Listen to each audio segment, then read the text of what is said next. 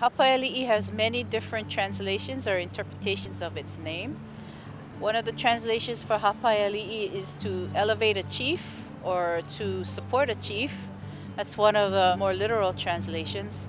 Another translation is that it means to support many and the multitude of people, which it took to actually come and support all the different chiefs and kahuna that resided in this area at one time. But the interpretation that I like for Hāpaiali is also the idea of li'i, meaning many, many stars, to support or to lift up stars or the multitude of different celestial beings that are up there is the translation and interpretation I prefer to think about. And that's because one of the functions for the heiau is to track the movement of the sun and the moon and the stars, but basically the sun. On the southern or southwestern corner of Hāpaiali is where the Tropic of Capricorn is, or the Alapolohiva a Kanaloa.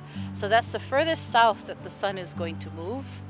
And we see here in the center of Hāpaiali is where the Piko o Wakea resides, and that's the equinox or the equator.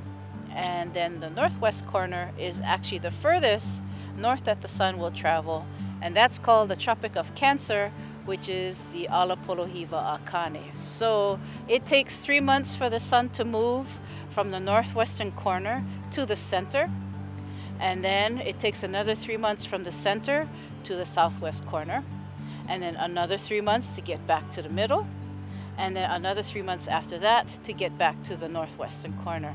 And that divides our year into 4 different seasons and marks the marching of the sun for a 12-month period.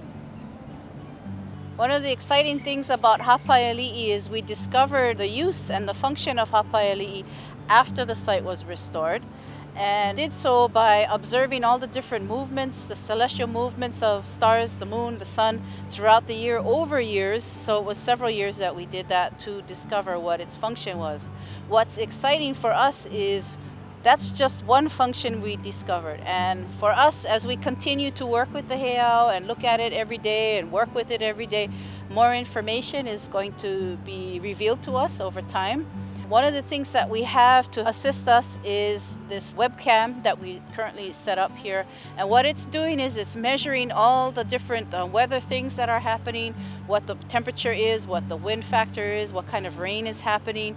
We have live feed right now of a camera that shows you what's happening, so you can watch the tidal movements and the current changes. And we can actually shoot pictures at every sunset, so we can sit here after the course of the year and have enough data to be able to watch the sun and the moon move across Hāpaiali instead of being there every day, so we can actually track it. It's an innovative way of having people being able to come and see things live and looking at Hāpaiali from afar and learning from it for our future educational purposes.